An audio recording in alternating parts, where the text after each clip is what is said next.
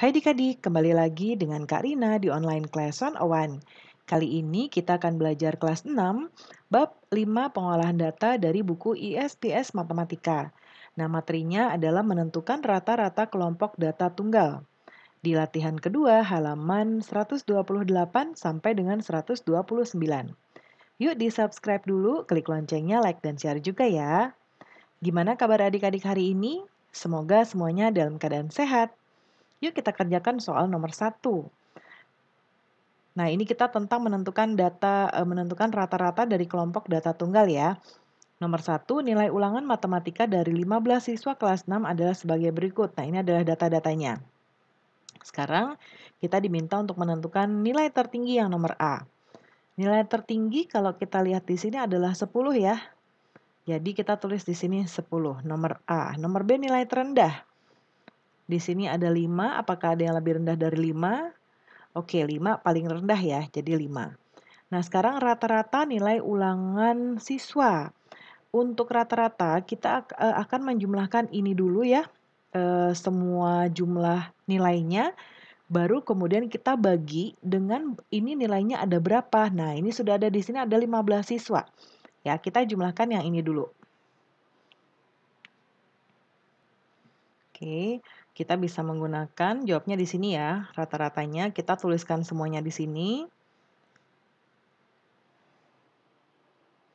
Oke, rata-rata sama dengan, kita tuliskan semuanya, 8 tambah 5 tambah 7 tambah 8, lalu 9, 10, 7, 8, 6, 7, 8, 9, lalu 5, 8, dan 7. Kita coba cek sudah ada 15 belum ya? 1, 2, 3, 4, 5, 6, 7, 8, 9, 10, 11, 12, 13, 14, 15. Baru kemudian setelah itu kita bagi dengan jumlah siswanya atau jumlah nilainya ya, yaitu 15. Oke, kita akan jumlahkan ini ya.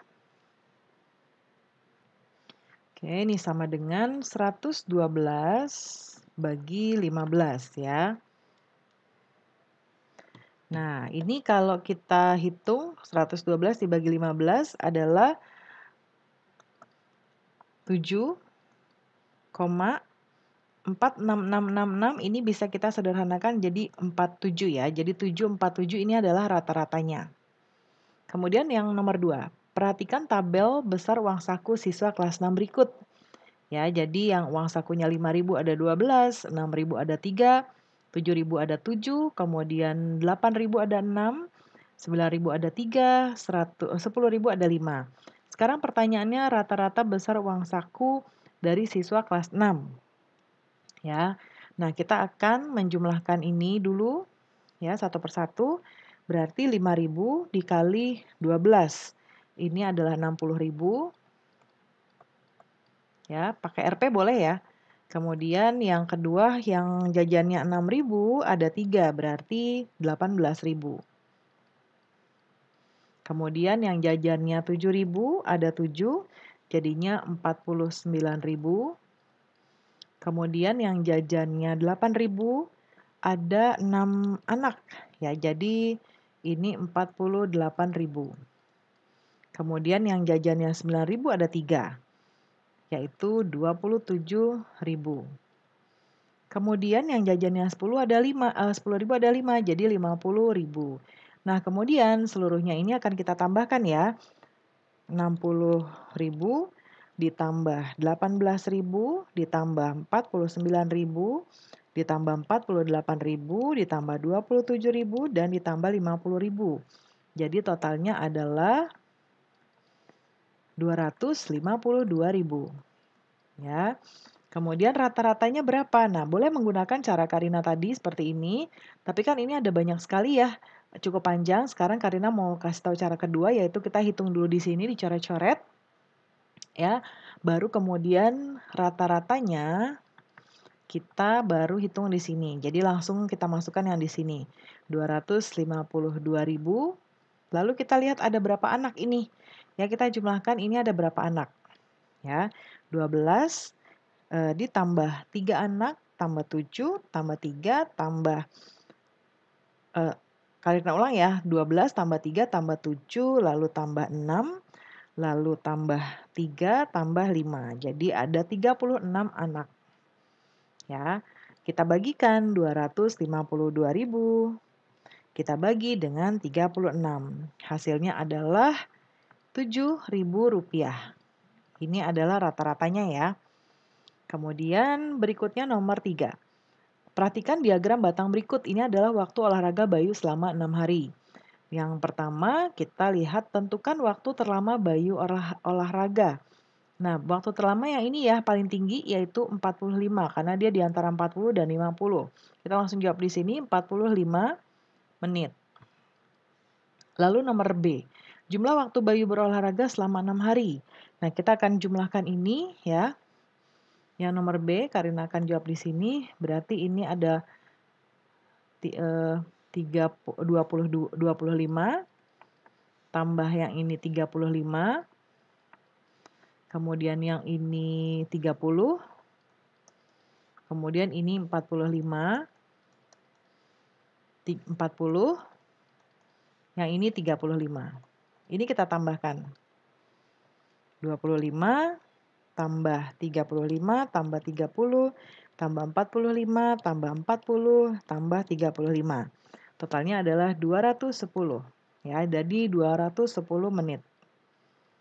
Ya. Kemudian yang C, rata-rata waktu Bayu berolahraga setiap harinya. Nah, kalau begitu berarti rata-ratanya kita akan hitung total waktunya yaitu ini 210 menit dibagi berapa hari dia lari atau dia olahraga. Berarti ada 6 hari di sini ya. Dibagi 6. Nah, 210 kita bagi 6. Hasilnya adalah 35 menit. Itu adalah rata-ratanya. Berikutnya kita ke nomor 4. Perhatikan diagram garis berikut. Ya, ini ada data penjualan buah jeruk selama 5 jam. Ya, kita jawab yang nomor A, waktu dengan penjualan buah jeruk paling banyak. Kita lihat, yang paling banyak berarti di sini ada 25 ya, yaitu di pukul 13. Kita tulis di sini 13.00. Kemudian yang B, banyak penjualan buah jeruk pada pukul 12 ini, yaitu 23. 23 kilogram, satuannya kilogram ya. Kemudian yang C, rata-rata penjualan buah jeruk setiap jamnya. Kita akan tambahkan seluruhnya ini ya. Berarti boleh kita gunakan rumus seperti ini. Ya, kita tambahkan semua 20 ditambah 14 tambah 23 tambah 25 tambah 18. Dibagi ada berapa jam ya? 1 2 3 4 dalam 5 jam ya. Kemudian ini kita hitungkan. 20 tambah 14 tambah 23 tambah 25 dan tambah 18, yaitu 100 ya, dibagi 5. Nah, hasilnya adalah 20 kilogram. Ini adalah rata-rata dalam 1 jamnya ya. Kemudian terakhir kita ke nomor 5. Ini adalah data pemakaian bensin selama 1 bulan. Ya, minggu ke-1, ke-2, 3, dan ke-4. Ya, 1 drijen ini mewakili 1 liter. Kemudian kalau yang kecil seperti ini nih ya, dia kelihatan lebih kecil, dia mewakili setengah liter. Berarti pertanyaannya rata-rata pemakaian bensin setiap minggu. Nah, ini kita hitung. Kalau ini 1 berarti ini 4 liter. Ini 4,5. Ini 1, 2, 3, 4, 5, 6, 7, 7,5. Ini 1, 2, 3, 4, 5, 6. Ada 6. Ini kita tambahkan saja ya. Ini 1, 5, 9, 16, 22 ya. 22,0. Jadi 22 saja ya. Kemudian kita akan bagi dia dengan 4 ya. Karena kan dia di sini ada 4 minggu. Berarti rata-rata sama dengan 22 dibagi 4. Ya. 22 dibagi 4 adalah 5,5 liter. Ini adalah rata-ratanya dalam setiap minggu ya. Nah, pembahasan kita sudah selesai ya adik-adik. Semoga pembelajaran kita kali ini bisa bermanfaat. Jangan lupa di-subscribe, klik loncengnya, like, dan share juga. Terima kasih sudah menonton sampai akhir. Mohon dimaafkan apabila ada kesalahan dalam perkataan maupun dalam materi yang diberikan.